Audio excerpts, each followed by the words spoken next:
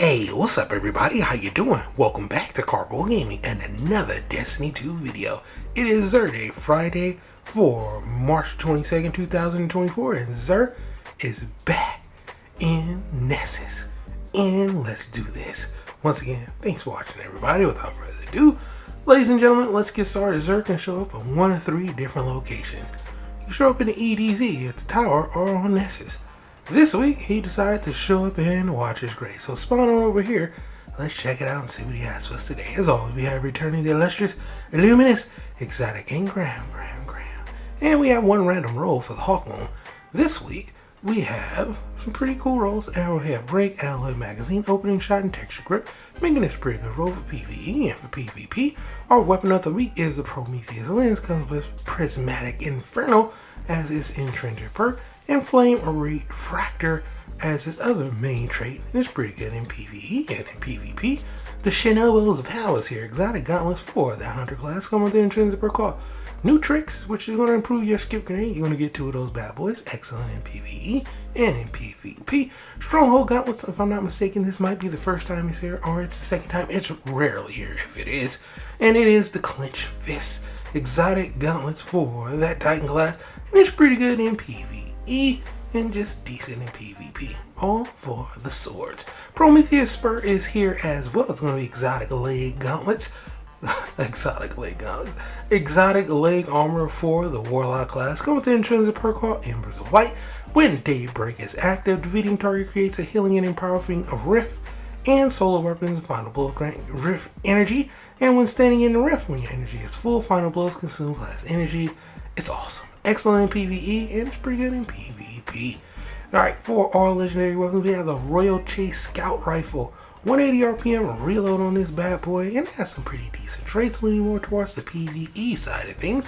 Still should be decent in PvP. Next up, we have the Vel Peculiar Hand Cannon, precision frame 180 on this bad boy, with the handling masterwork. With Outlaw, we have steady hands and harmony, making this more of a hybrid role, leaning more toward the PvE side of things. Should be decent in PvP. Legal Action 2, pretty much the same thing. Range masterwork, all of this leaning towards the PvE side of things, with Heating Up and Rampage. Still decent in PvP. And we also have the Without Remorse shotgun. Shotguns are always in a good spot. 65 RPM, going to take 2 shots to get a Guardian down with this one right there, though. Right? So it's still going to be decent in PvE and decent in PvE. And the Plastic Least Resistant Trace Rifle is here. And guess what? It's the same thing. Handling masterwork. Decent stats on here, like tap the trigger, still leaning more towards the PvE side of things, and just a decent in PvP. And last but not least, we have the Threaded Needle Lenient Fusion Rifle, and this one will come with a reload masterwork, leaning towards the PvE side of things, but this one has Killing Wind on it and Demolitionist, so a little bit of a hybrid type of roll on there as well.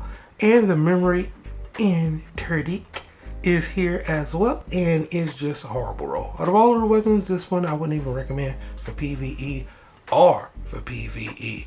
Now let's move along to our Lost Pacific set. You can't get this set anymore because the planet is gone.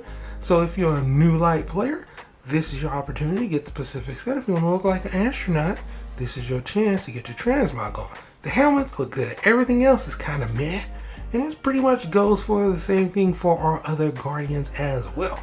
But for the Titan class, the Lost Pacific set looks kind of good. I'm just saying. The only thing that doesn't look great is the mark, but the helmet, the chest piece, the legs, the arm, all of those look pretty freaking fantastic. No BS. So they did a good job with that. Moving on to our Hunter, it's decent, you know. The Lost Pacific chest, it's okay. The zipper is killing me right there. The Lost Pacific cape could be so much better. But the helmet is actually really good, you know? And the leg pieces are decent as well. So boom, there you have it. Some pretty rare stuff that Xur brought for us, and also a little bit of trash, but you know, that's the nature of Xur these weeks. As always, if you're new to the channel, how you doing? And welcome. And don't forget to subscribe right here at Karpo Gaming for a little wide variety of videos. So once again, thanks for watching. Happy Friday. Hope you and yours have a wonderful weekend. And as always, I'll be seeing y'all in the next one. Go Warlocks. Let's go.